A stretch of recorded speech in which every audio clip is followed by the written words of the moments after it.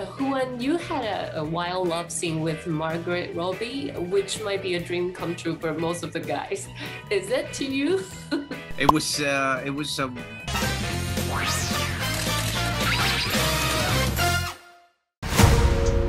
okay, I'm not okay.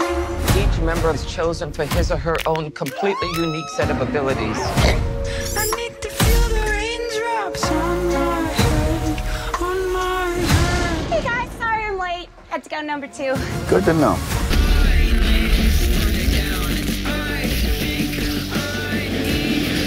Hi, Peter. Hi. You're a very successful and well-known actor in UK. I'm actually very surprised to know that this is your first movie that you ever actually made in the US.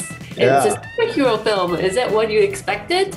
No, it was a total surprise and came out of the blue, and I'm delighted because I've never been in a superhero movie, and I'm very pleased to be in a superhero movie that's quite a bitter superhero movie.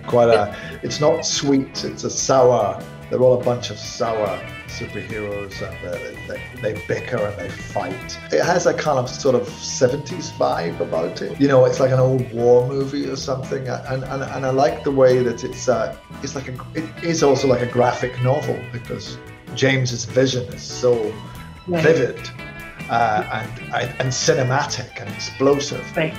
So it's a wonderful job to have. So I was thrilled to be there. You gotta be kidding me. You're gonna risk the entire mission for a mental defective dressed as a court jester. This coming from a guy that wears a toilet seat on his head. We don't leave one of our own behind. Hopefully Harley's still alive. No funny business, Colonel. These are dangerous people. Team 2 is clear to go. Fire on.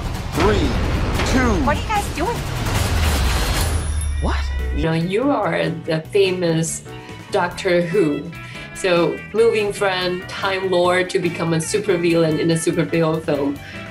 How does it feel like? Well, it's great because, the thing about Doctor Who is I hadn't really been known for being heroic. I didn't really play heroic roles. So when I played Doctor Who, that was a little more unusual for me to be a good guy. Really, I was more used to being a sort of badder guy. But obviously the Thinker is a really bad guy. But my time on Doctor Who helped me because we often had to do scenes in the Suicide Squad with monsters that weren't there, and blue screens and all. So I was used to all that stuff. But they just have much more money than we ever had on Doctor Who. So the costumes are all better, the monsters are all better. Do you actually see a starfish? Was it all CGI, or you actually have a puppeteer on set maybe? Not for the big one, I never saw that, no. The big one, no. So you never know how it looks like? No, I knew what it looked like because they showed us. They made animatronic, they made versions of the scenes that we could look at. That was just to give us an idea, really, of what we'd be saying. And drawings. It's always nice to see. There's always lots of drawings, and people have done paintings. So I knew it was that lovely colour. I loved the colour. I thought it was a great colour from Monster. I wonder whether Godzilla should have been that colour. Things would have been different. Well, that's a good idea. Maybe next time we can tell the Godzilla crew to have a pink Godzilla. And did you have fun in the makeup room? Because you're, the Thinker, the style is crazy. Yeah. Well, it's so, I'm so grateful to the makeup team because the job that they did was so convincing. And looked so amazing. But it took like 4 hours, like we were there from 4 a.m. To get ready for 8 a.m. And so I just sat in the chair and they just played music to me, and I got into a zen sort of place because there's nothing you can do.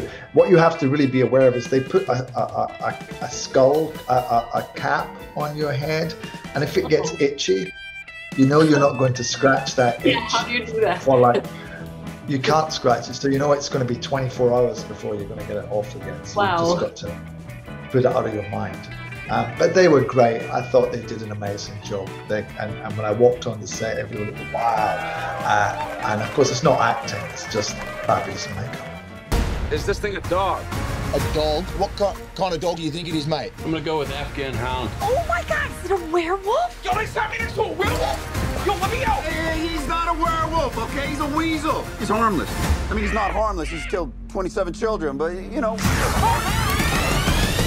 You know, I'm very curious because this is the first appearance for both of you in the Suicide Squad. So what did you react to, I mean, when you know that you're gonna take part of in this universe?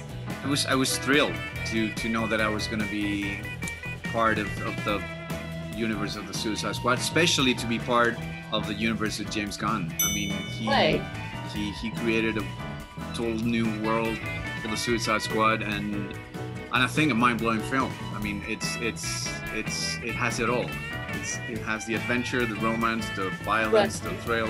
It really is something else.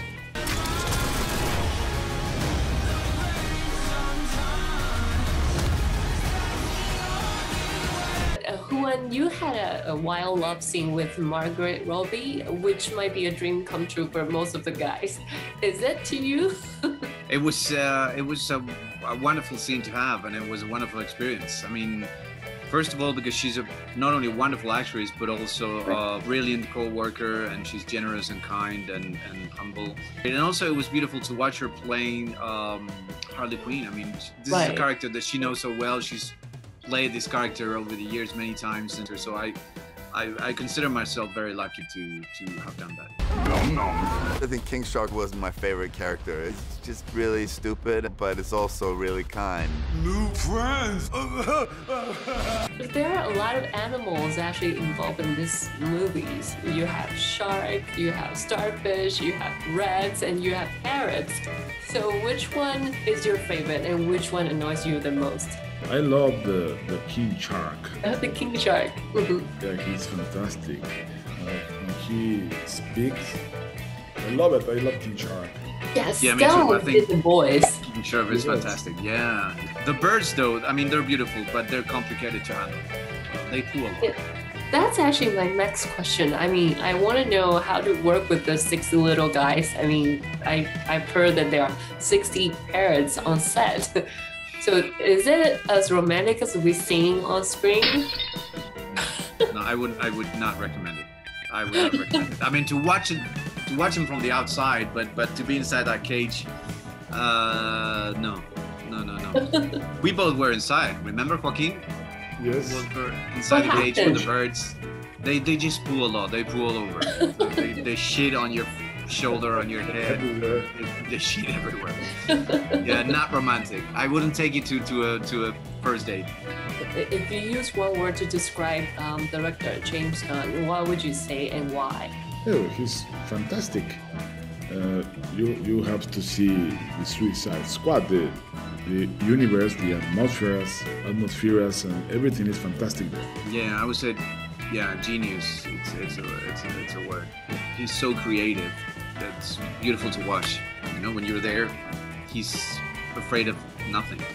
Thank you so much. It's good to talk to you. Thank you so much. Thank you. It was a real pleasure. And have a Thank you nice so day. much.